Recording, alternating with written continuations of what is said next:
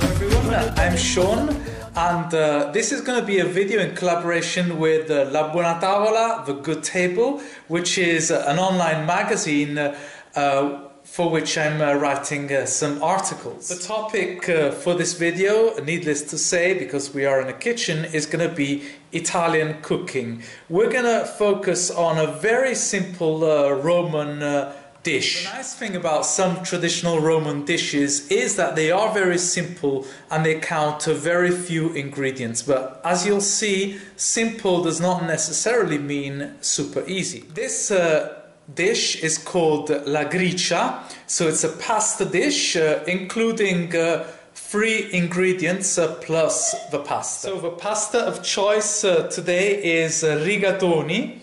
You can see that riga means line, so these pieces of pasta are lined so that the sauce can grip them even better. For today I chose Di Cecco, which is an excellent brand, but as long as it's made in Italy, and especially if it's lenta lavorazione, so worked slowly, then it's going to be good. This pasta cooks in about 12 minutes, so we're only going to cook it for about 8 minutes, and we're going to let the frying pan do the rest of the cooking. Our next ingredient is going to be cheecklard. So I'm going to cut the cheecklard in long strips, and they're going to be quite thick because I'd like it to be crispy on the outside but still soft on the inside. So let's say you're cooking for 2 people, then you're going to want about 200 grams of rigatoni according to your appetite, and about 150 to 160 grams of cheecklard. The next ingredient is cheese. It's obviously going to be Pecorino Romano DOP, so Pecorino means sheep's cheese, and this used to be made in Rome, but nowadays there's not so many sheep in Rome, so they actually produce it in Sardinia. Beware that both the cheecklard and the cheese are quite salty. So we're going to put a little less salt in the water to cook the pasta. I'm going to grate the cheese in advance because I'm then going to mix it with some black pepper, which is our ingredient number 3. And then with a little bit of the water from the pasta, which will contain starch, till I obtain a cream.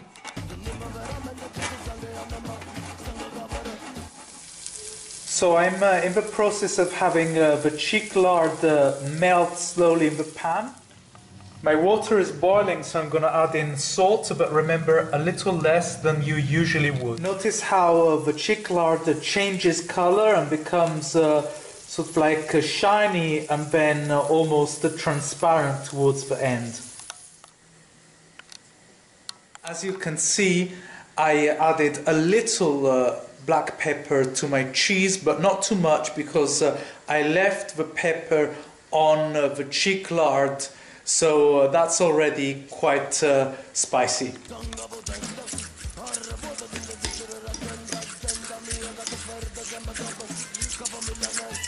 We have a couple of unexpected guests for lunch. The rigatoni have successfully landed into the pan, and as you can see, there's just a little bit of water on the bottom to complete their cooking. Now it's the moment to blend in the cheese. When you do this, turn the gas down a tad, otherwise you'd burn everything.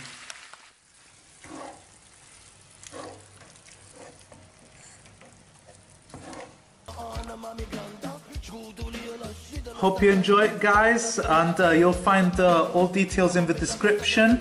Buon appetito, everyone. Enjoy your plate of Roman Gricia.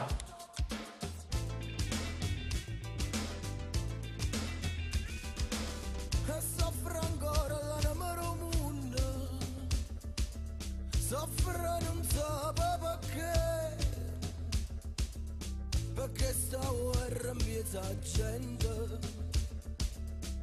perché tu sei meglio